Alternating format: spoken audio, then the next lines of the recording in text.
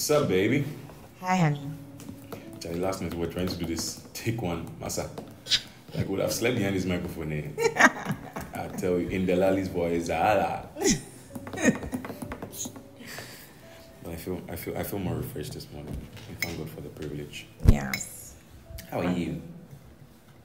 Because we were rushing, I didn't get to say good morning well. Good morning. As well. Okay. We thank the dear Lord. You really do. I'm excited about Barry rapping and us getting to do this again. So we are trusting the Holy Spirit to keep guiding us so that we say the things we need to say and address the things we need to address for the kingdom of God. Yeah. So hi to our listeners. Sorry, we just gave you tips on an inside conversation. Right. This is the Faith, Hope, and Love podcast. I think I'd rather call it a podcast than a show. Okay. Flow, cry, Charlie. I think naturally my husband is very entertaining. So yes, I'm not the entertaining one. But it's not really a show. It's more like a podcast. So why are you excited? Why are you excited to be doing Barry and Robbie again? I mean, I don't know. When we were sitting down last week doing the introductory video, I remembered, how they call it, when we were shooting at Def Traco, our first house. Yeah. When we were shooting behind that mural. Yeah. Mural. Yeah.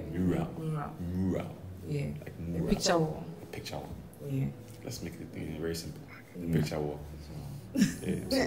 Yeah, so that's what came to my mind. But I'm excited. I'm excited that we get to do this again.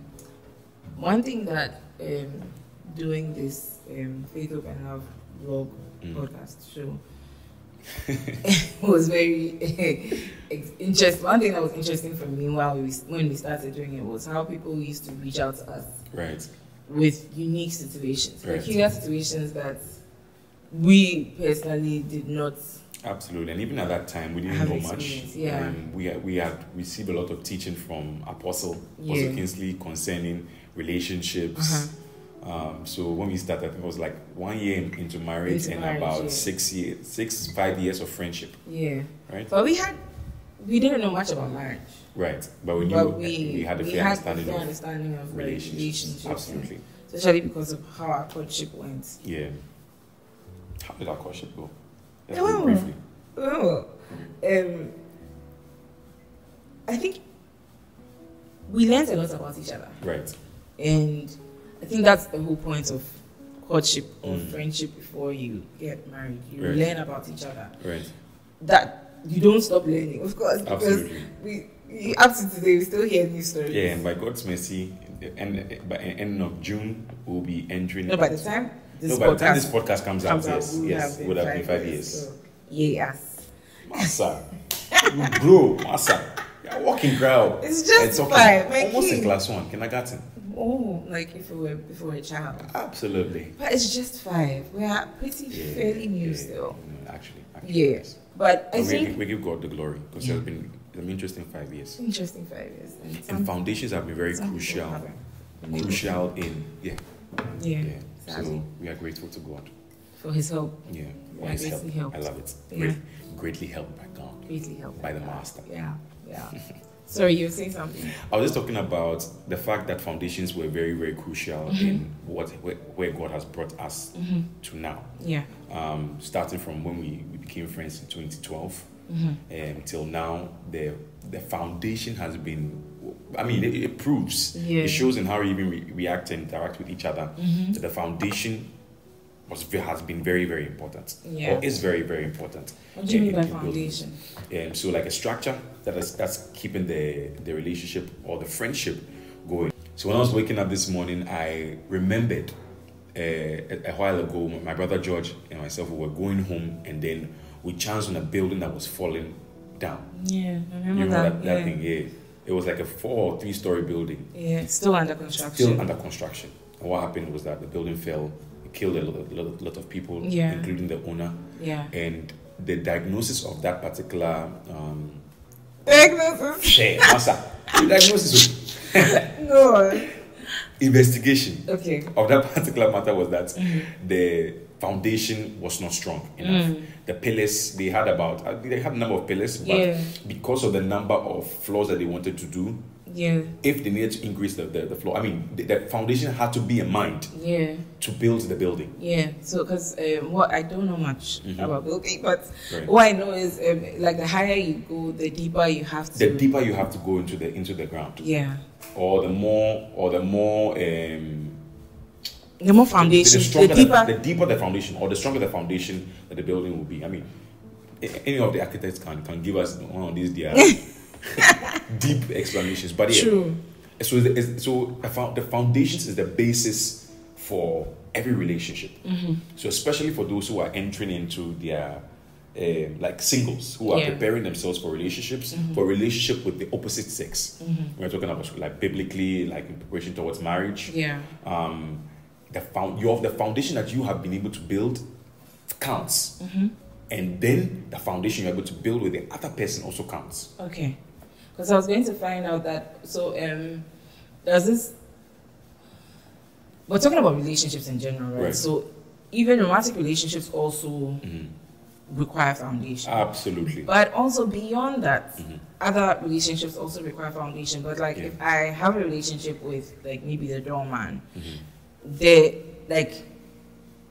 foundation really in such a relationship is my foundation and his foundation. Right. But what I'm thinking is if my foundation is like if where I'm coming from is correct, like if my foundation is pretty strong, irrespective of their foundation, I'll be able to sort of cover the multitude of weaknesses that they may have. Substantially. Vice versa. I think it's a dual relationship or a dual building of foundation. So in a sense, I need to build my foundation, you need to build a foundation. Because marriage is not just a marriage or relationship, it's not just one person, it's not a one-party thing. Yeah. It's a two-party thing. Yeah. Yeah. Yeah, and one thing Apostle is always saying is you have to fix yourself. You have to be well, for women. Absolutely. Well, I always every time he's giving the advice, I take for the women, which is wisdom. And for the woman, you have to make yourself. You have to be a good wife before you are found. Right. Scripture That's something that apostles always mention. Yes. Yeah. It says that. I forget the scripture. We read scripture. It's the he who finds a wife finds a good thing. Right. And obtains favor from the Lord. So he who finds a wife, so the wife, you are there as wife before you are found. And what makes you the wife is really the foundation. Absolutely. So as citizens of the kingdom of God, I would like to think that what we're talking about is a foundation being Christ, right? Absolutely. I mean, we are strong representatives of the kingdom of Jesus, the kingdom of God, with Jesus Christ as the focus. So this is background for So every angle we are coming from is based on biblical principles. Yes. Yeah. For the kingdom of God. Yeah. And from what God has been teaching us, or what we've learned, is he really wants to be directly involved in interpersonal relationships. Absolutely. What does a foundation that is built on God look like? What does it look like? What does it look like? Yes. I think it's a very strong foundation. I'm saying that because I noticed that in the scripture, I was reading it yesterday. Remember, I was recounting the scripture to you, 1 John chapter 4 from verse 7. I think you can read it if you have the chance. 1 John chapter 4 verse 7 and 8. It actually speaks about he that knows God knows love, because God is love. So what that actually means is that he that has a foundation of a relationship with Jesus already has a foundation of love. So what comes to mind is that we see a lot of so what comes to mind is those in Hollywood, a lot of them in Hollywood, and this is not to throw shade on anyone in Hollywood, as an observation, statistics. Yeah. It shows that a lot of those in Hollywood struggle with marriage. Yeah. Because it seems as though they are like in a relationship where we do break up, and there's a lot of divorces, etc. And I believe strongly that the foundation of love in Christ might be lacking. Even in the church. Yeah. What I think was it this year? I was having a conversation. Actually, I not forgot might. It's lacking. It's lacking. Yes. Yes.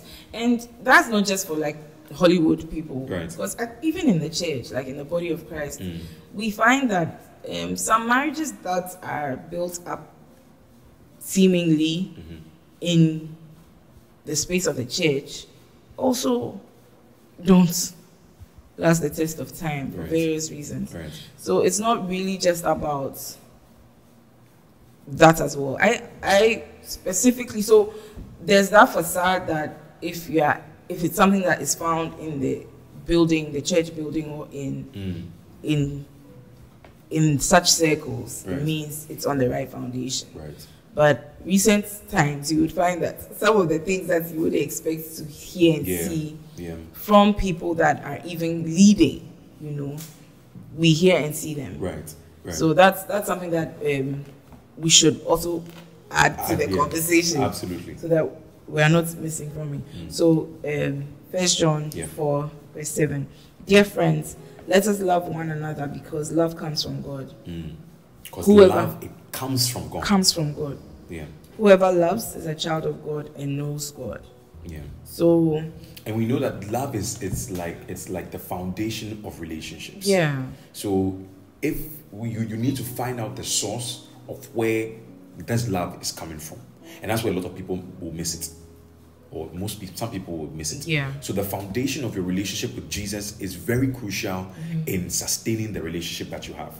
And we're not talking about people who are cohabiting with each other for many years, because we've heard stories like that. They've been together for about 60 years and they get divorced. Maybe they were together for a long time because of their children. Yeah. But the aspect of the foundation of love from Christ is very crucial. We were talking about 1 Corinthians chapter 13, love suffers long, love does not it's not easily angered, etc. Those principles, or like those structures, form the foundation of your relationship, where it's very easy for you to let go, very easy for you to forgive, and these things are built over time. Okay, so I think you've just talked about what a strong foundation looks like. Because when I asked you, you said it. What does a foundation built on Christ look like? And you said it's really strong. Right. So essentially, we are just talking about the characteristics of love. Absolutely. And how that needs to be ingrained. Right. In your relationship. Right. But beyond the relationship, I think it also needs to be ingrained in the person. Okay. Right? Because your relationship is only as good as you are. Absolutely. So that basically means that, like, knowing in your single state how you must develop yourself, constantly work on yourself to be able to be a suitable help to your partner. Yeah, I remember that's for women. Yeah, I remember Apostle Kingsley has been mentioning that he spoke to us about this in church. Yes. That before you meet, for women, before you meet up with your husband, you are already a wife material. So you must have that consciousness in your mind and build towards it. So, baby, I wanted to ask that: how did you build your foundation in Christ towards our relationship or towards our marriage? You've forgotten that when we met, I wasn't correct. Right. Well, we were all not correct, so it's not okay. Just on a different spectrum, you were better than I was. Wow. OMG. OMG. Yeah, so we can briefly talk about that, then we could conclude. Yeah. I actually don't know how I built it. Okay. I sorry, 1 second. Let me take a sip. You've been sipping the whole time. I don't know. Balance is good. Balance, baby. I don't know. I think how I was brought up. Okay. I was born in a Christian home and taught Christian values. Right. I may not have deeped it until I went for a camp, church camp, the first time I met Apostle. And then into uni. You know, I may not have really deeped the Christian values, but I think I was surrounded with a lot of going to church, hearing things. My parents were marriage counselors. Right. So you think that the things that you heard helped in building your things I heard and the things I saw, because as I grew older, I saw that they used to disagree on things. Right.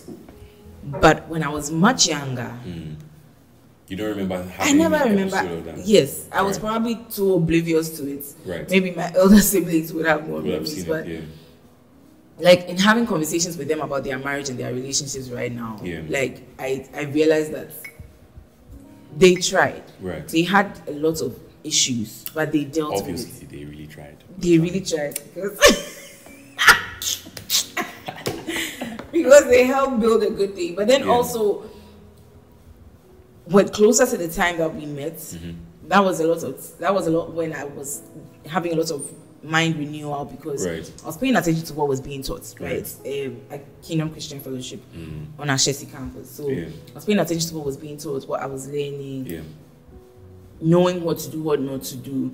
And then I think my personality naturally too, it just jabbed with you, because what made you?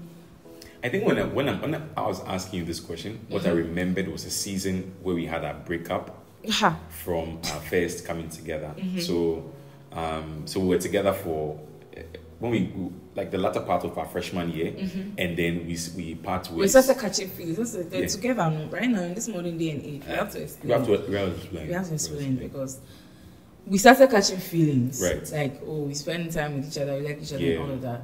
So that was the latter part of our first year. Absolutely. And then go on. And then we split. Why? Let's I mean, you broke my heart. Me. And me. Let's not get into it. Why lolling? I'm just lolling because the thing is, let's just put it out there. There was this time where you got this prophecy that this woman you are with is not the woman we are going to get married to. At the time, and when he hears something, then like he doesn't want to disappoint God. Right. So, God is your priority. So I mean, in the next episodes we can find time and talk about prophetic words and yes. So so we shouldn't get into that. No, let's not. We shouldn't get into it. We've thrown some spice. I think yes, ma'am. Are you sure we didn't talk about it last? We didn't. We didn't. I don't think. Boy. And yeah, you're in for a treat. So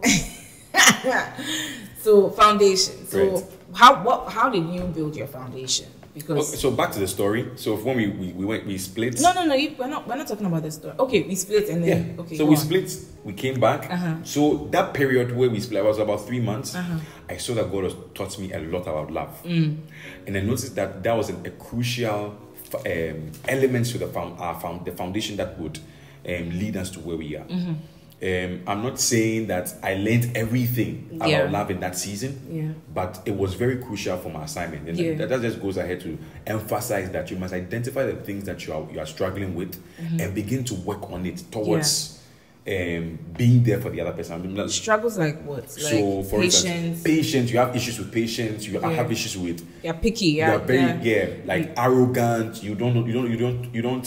You are rude. You find it hard to respect. Certain types of people. You find it hard to forgive people, etc. You find it hard to listen to other people. Exactly. You can't have like an argument and agree to disagree. Absolutely. Like I'm pulling out red flags from the air. Like things that like we try not to do. You are just not nice. Like you pass snide comments, say sarcastic things that are hurtful. You remember I could be very sarcastic in the beginning of our relationship. I remember. And I came from a very sarcasm was thrown as like good morning, like in the environment I grew up in. And it was funny, it wasn't meant to, insult or anything, but that's not how we were relating. Absolutely. It was hard for you to vibe with that. I agree. Very, very, very important. Identify your flaws. And that's something Apostle Kingsley has been emphasizing for us. That you make sure that the structures the things that you struggle with, you begin to work on it. Because when you go into a relationship, it's not about you, not just necessarily about you, but about the other person. Yeah. Living to serve one another. You know, the scripture talks about submit one unto the other. Yes. So it's about submission one unto the other. Absolutely. And serving one. Like, it's just like our Christian life. Yeah. How you live to serve others. Yeah. So as we wrap up, there's sometimes you may be struggling with something, because you remember when we started dating, there was this. I came from a background that I learned to be very assertive, very outspoken, and I needed to hone that for it to be of benefit to this relationship. Yeah. And I didn't even realize that was something I was struggling with. So one thing I want to mention in this conversation is that there's the need to adjust and sort of take a step out of yourself and ask God, what are the things that I love that I'm struggling with? Absolutely. Because in my mind, I was a perfect person. I'm a catch for you, you know. Right. So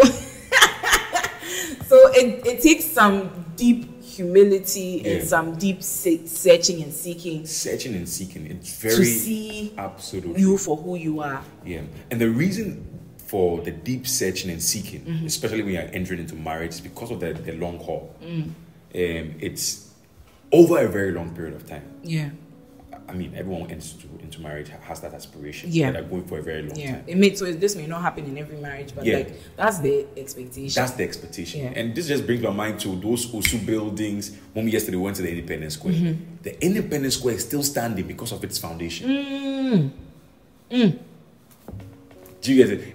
And sometimes the older for if you are into cinematography, you notice that the older the building, the nicer the feel. Hey, oh yeah, talk to us. The feel. If Tree was here, he would explain it to us. You get what I'm saying? Yeah. The nicer, the older the building, the more, more aesthetic the recorded, the shot would look. I get it. So I get it.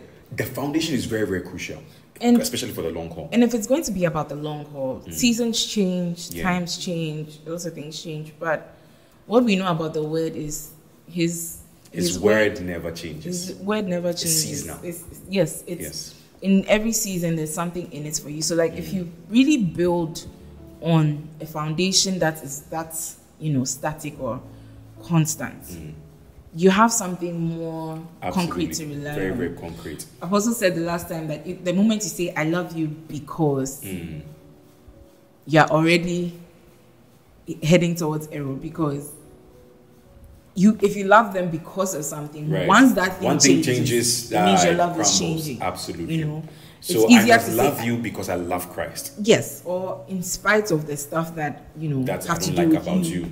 But then, actually, that's more related. In spite of, right? Yeah. There are some things that will definitely make you likable, right? Or make it easier for me to live with you, or love, But it's been easy to live with you, though. Yeah.